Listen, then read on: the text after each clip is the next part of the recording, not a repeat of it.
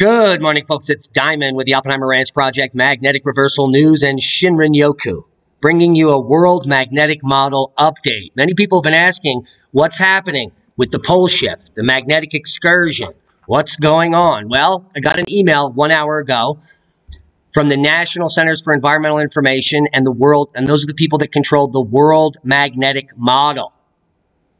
And they gave me a link to the current update. So you're going to get access to the state of the geomagnetic field, the annual update on the pole positions and what's happening with our magnetosphere. So the summary is not the actual world magnetic model. The next world magnetic model update will be in 2024.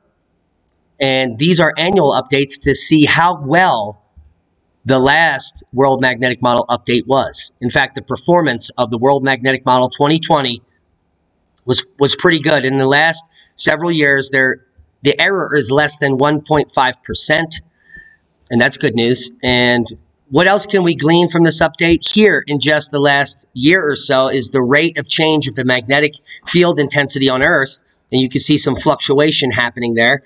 The South Atlantic anomaly and across Asia. And also, this is the observed rate of change of that field intensity on 3 locations on Earth, including Ascension Islands, where you can see since 2015 a rapid drop-off in field intensity in the magnetic field, dropping to almost to 0 this year. So very rapid drop-off in Ascension Islands. Here we are at Honolulu, where the field intensity has been pretty level for the past decade. And then here at HYB, which is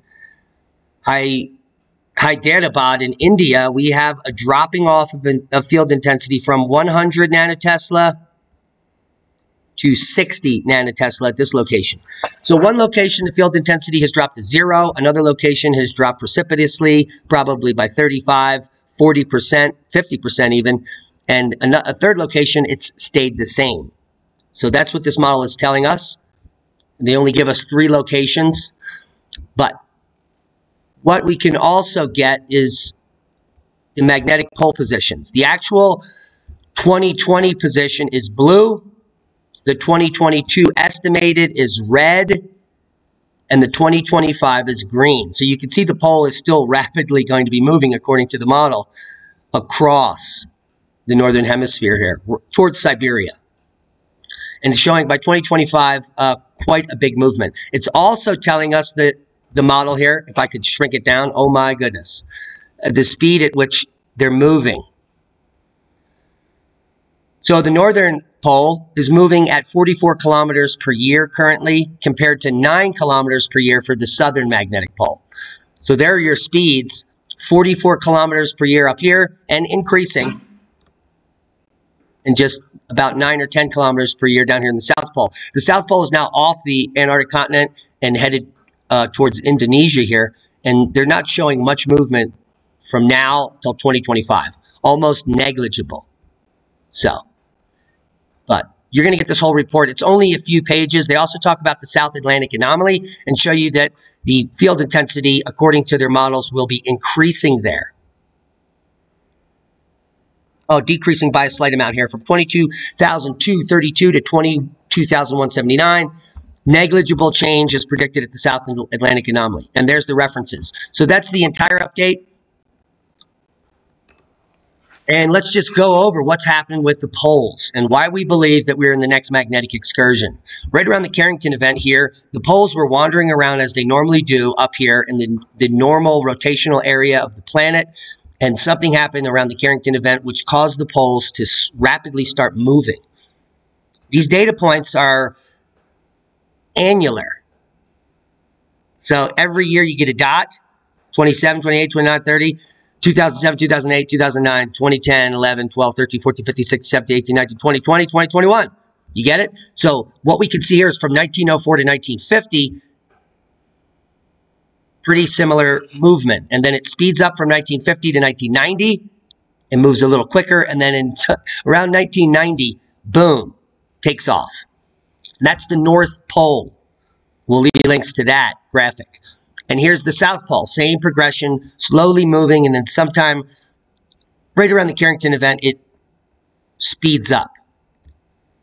Sped up from 1950 to 1960 quite precipitously here, and then has slowed down the South Pole since then. But it's still moving and has changed direction around 1990. So that is the data points that we have to work with. And I'll also leave you links to the historical magnetic declination of Earth, where you can go back to 1590 to 2025. You just pick your date. You can also observe the pole locations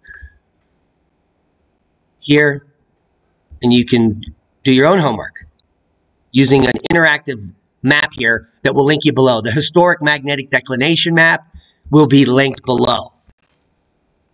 Now also, I'm going to link you to this magnetic poles page here, which shows you both poles side by side and the movement thereof from 1900 to current and 1900 to the estimated position in 2025. So these are all, and then you can see here the actual latitude and longitude of the pole positions moving through time.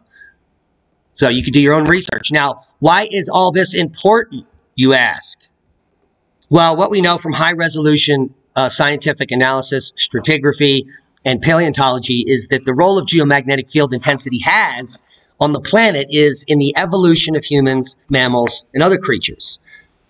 So we know that during these field intensity excursions, when the field is wandering around, the magnetosphere can reduce by up to 80% in some cases. Back during the extinction of Neanderthals 42,000 years ago, the field strength dropped to just 5%. And what we know from the scientific literature during these events, and I can just show you the graphic. This is really going to make it stick home. Not that one, this one. So what this graphic shows is species being created and ending during these field. This is the magnetic field intensity dropping to almost zero here during this magnetic excursion in 42,000 years ago. And you can see the extinction in Neanderthals happens during the major drop down right here. Boom. And then Cro-Magnon wins out, and now we're still here making podcasts. But during that time, here's some megafauna that just are instantly created. A species is created during the drop down here, lives during the magnetic field fluctuation, and then dies out as it raises back up. Lots of species being created instantaneously and being extinct instantaneously here along the field intensity line. So geomagnetic field intensity drives mass extinction as well as speciation, which means we're going into a very unique and historic time on the Earth when, well, lots of things change. The first thing that will change if the field intensity drops is that the modern world that we live in will go away. There will be no more internet and grids. It will be survival of the fittest. Now, just to show you what is the field, the magnetosphere and the field intensity is capable of, here is a reconstruction of the last several magnetic excursions, including the Younger Dryas to the Lechamp. Take a look. Time is down in the bottom left.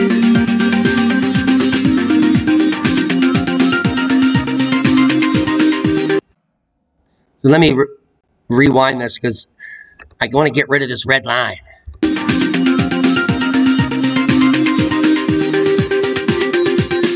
Okay, and you can see how rapidly, that's the flood of Noah, and then here comes the Younger Dryas event here. And then it kind of gets back to normal.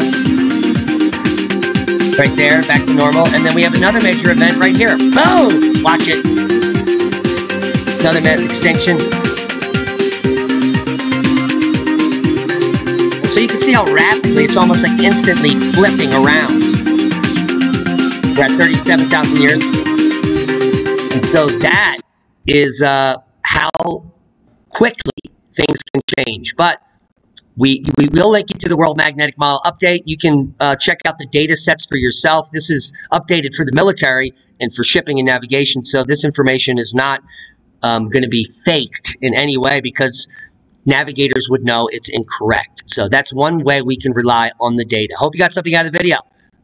The World Magnetic Model December update, well, has been delivered by Magnetic Reversal News. Subscribe to the channel if you haven't. Share this with like-minded people. Become a Patreon and support our work.